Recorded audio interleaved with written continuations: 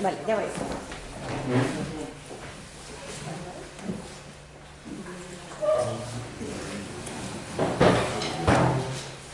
Okay, so first of all, thank you very much to all the people who made this seminar possible, the organizers, also of course to our Serbian colleagues who are visiting us from the Institute for Philosophy and Social Theory. So for me it's a great pleasure to be here and to be able to discuss with you.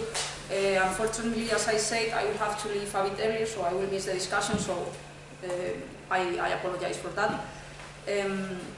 Okay, so my text, it's entitled The Vulnerable Subject, Butler reading Hegel, and you can follow on the screen, so I will read to be clear for everyone. Okay, so in this contribution, I would like to explore the tie between the notion of vulnerability and the critique of the sovereign subject in Butler's later thought. I will discuss 3 different points. First of all, I will trace this connection in Butler's reception of Hegel's idea of recognition, especially as it appears in Phenomenology of Spirit. Recognition, as the consciousness apprehends out of the experience of the master and the slave, is always reciprocal and never unilateral. Second point, then, as also other readers of Hegel have noted, like Nancy, Malabou or Zizek, the subject is not sovereign, but always out of oneself. Alterity is then an inevitable component of the subject, and one is always mediated by the shared experience with the others. And third point, starting from here, I will try to show Butler tries to develop a double-edged concept of vulnerability, which is politically useful by understanding that vulnerability is both that which enables us to establish sexual, social, and ethical modes of relationality, and at the same time, that by which we might become subject to exploitation. I will explain this concept and also try to sketch the critical approach to binary thought which Butler is assuming here. So first of all, this idea of recognition in Hegel, Phenomenology of Spirit, and how Butler is using this idea. In her book, Giving an Account of Oneself, edited in 2005, Butler asks under which conditions can the question about moral philosophy be made in the contemporary social context. This approach takes for granted not only that moral questions arise in the context of social relations, but also that the very same form of these questions changes and depends on this context. This applies, of course, to the idea of the self or subject. Clearly, there is no morals, says Butler, without a certain self or I. But what is this self? What is or what am I? In which terms can it appropriate morality or give account of itself or myself? How does the self behave in relation to the context of social relations and conditioning moral norms? This does not imply, as some readings of Foucault would affirm, that the self is a mere product or instrument of a previous net of power relations. The self, Butler is underlining this point, has an entity of its own, but this entity is already intertwined in a social temporality which exceeds its own narrative capacities. There is no history of the self which isn't, at the same time, the history of its relations with a series of norms. And then, after studying along the lines of Nietzsche and Foucault how the existence of these norms inhere in the ontology and formation of the subject, Butler notes that the relation of the self with the norm and the emerging formation and recognition is not enough. So this Nietzschean perspective is not enough. Another step is still left. I quote, "Recognition never occurs in unilateral way. As soon as I give it, it is potentially given to me, and my way of offering it is potentially offered to me." This is precisely what Hegel demonstrated in Phenomenology of Spirit's section, Lordship and Bondage, or as it sometimes is commonly known, the master and the slave section. There, Hegel shows that one's self-conscience cannot have an unilateral effect on other self-conscious. This is made clear on the case of dominion, when one tries to gain dominion or power over the other and maintain a sovereign position. One sees that it acts only insofar and as the other does the same. That's why recognition among them never occurs in the form of a pure offering. I receive it in the act of offering it, as Butler said. The title of the section is clear enough. Selbstständigkeit und Unselbstständigkeit der Selbstbewusstseins, independence and dependence of the self-consciousness. So this relation between what is to be independent and what is to be dependent is what Hegel will develop here. And the question is this one: up to what extent can a consciousness be independent on its relationship with another consciousness?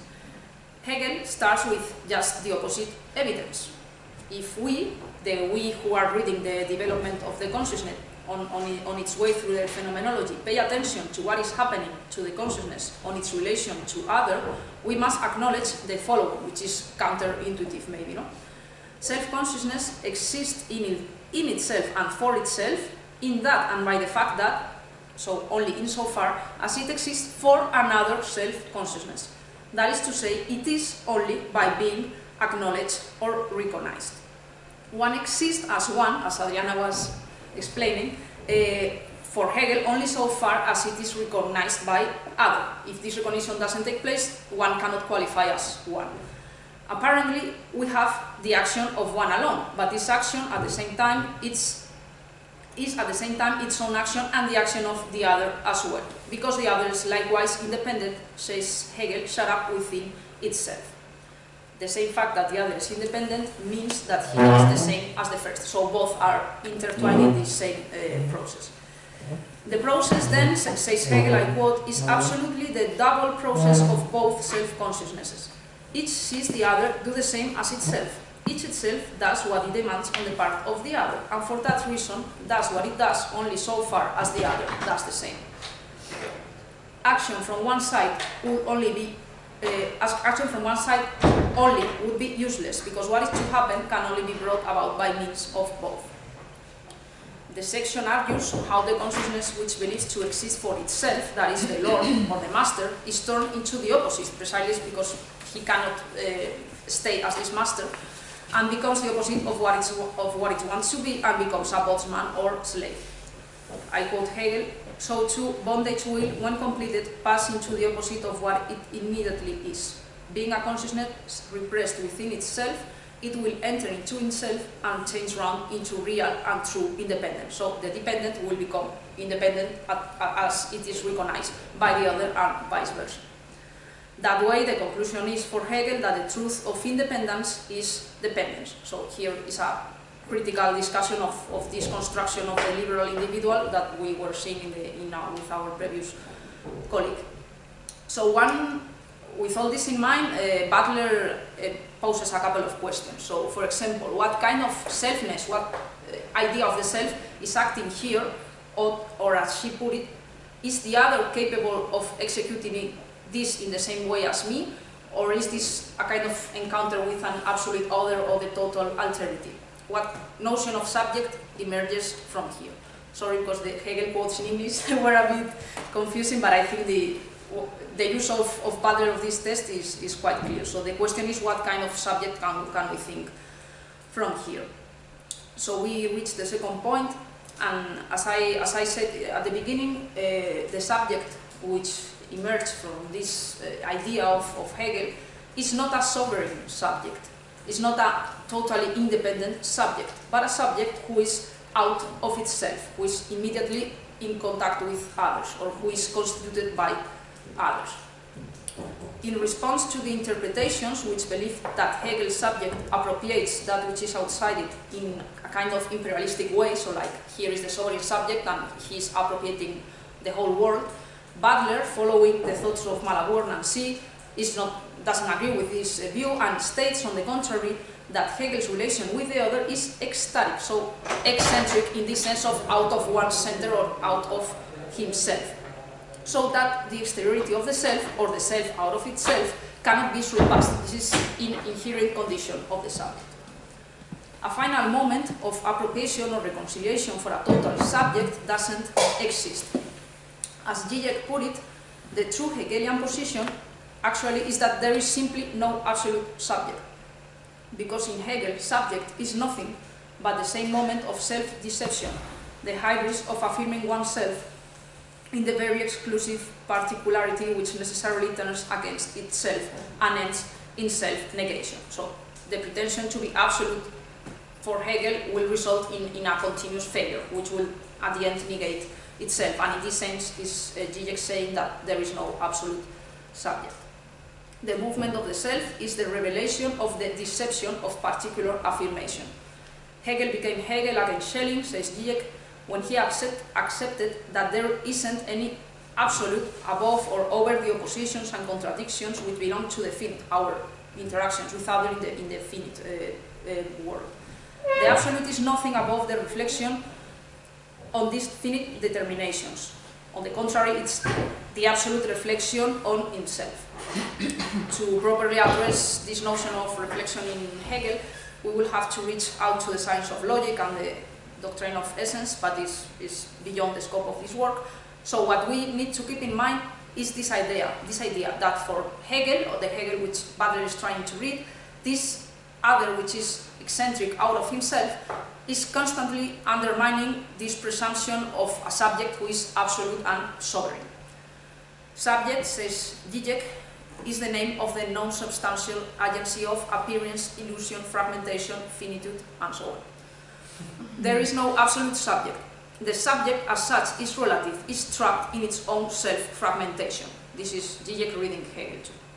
So, not only the subject is relative, moreover, what can be said is that the shared experience with the others transform what I myself am, or what the subject is. I am no longer capable of being what I was, as now I am what I become with the others. The self only becomes what it is, it only speaks and knows itself, and I keep this it pronoun to make it more open, not saying himself. The self only becomes what it is, or she or he or whatever, by dislocating this first person perspective. Butler quotes a book by Jean-Luc Nancy, which is The Restlessness of the Negative, and this book elaborates on this notion of subject which she is trying to recover from Hegel. I will quote a couple of sentences from Nancy's book. This work from Nancy begins with a very serious statement. Nancy claims that Hegel is the thinker which inaugurates the modern world. And what does this mean? This means that he takes the death of meaning as the starting point of his philosophy, the death of sense as a religious bond for a community. This bond is not more taken for granted. Philosophy starts in the grey world of the opposites of particularity of individual interest. I quote Nancy, "An absolute negativity of the absolute seems to conform every possible experience of this world and its self-consciousness." So the absolute is nor present nor available. Those who pretend to drink it directly from the infinite universe are labeled by Hegel with disdain as sentimental, fanatic, or, in one word, romantic. Only the long path of exteriority, determination, finitude, and negativity lead to the throne of the absolute, as we read on the last page of Phenomenology. Philosophy is no longer the immediate access to a revealed higher being, but the knowledge of a certain nothingness or not being or appearance. And here the idea of subject arises. This knowledge, as the process by which the self finds itself in this long road through negation and contradiction, this knowledge constitutes a subject, which we will call a subject. Hegel, says Nancy, intends to think how the dark knowledge in which the world is experienced is actually the knowledge of the self as a not given relation or an infinite relation. In which way then that, or he, or she, I would add, which Hegel calls subject, is revealed, and in which way the subject constitutes and liberates itself in the dimension and according to the logic of the negation of the given. So this subject, that should be clear for now, is not a subjectivity in the form of interiority, but just the form and the movement of a relation with oneself, a path to oneself and the arrival at oneself, but we see this path can only occur meeting with others. So subject is then the self-consciousness of separation, or better, says Nancy, it's conscious only as separation and movement towards itself mediated by others. So its reality, its Wirklichkeit, says Nancy, is a living restlessness, because it's not completed, it's not absolute, it's not finished. So the last point, what I pretend to explain now is that I think that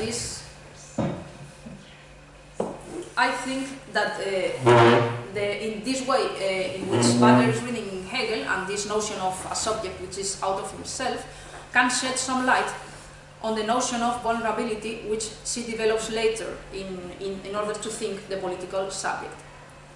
In a conversation with Adriana, that is our Serbian colleagues published this year on their journal, Philosophy and Society, vulnerability, says Butler, reveals the insufficiency of the sovereign subject. So this idea of vulnerability reveals that the sovereign subject, which is traditional in our modern political philosophy, is simply not sufficient, is not enough.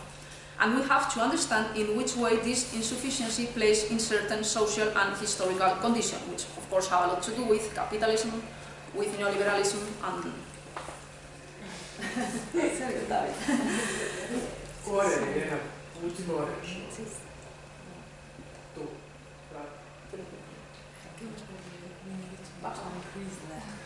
No, sube.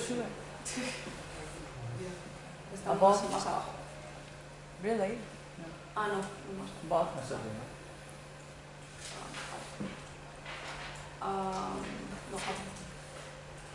You can follow this.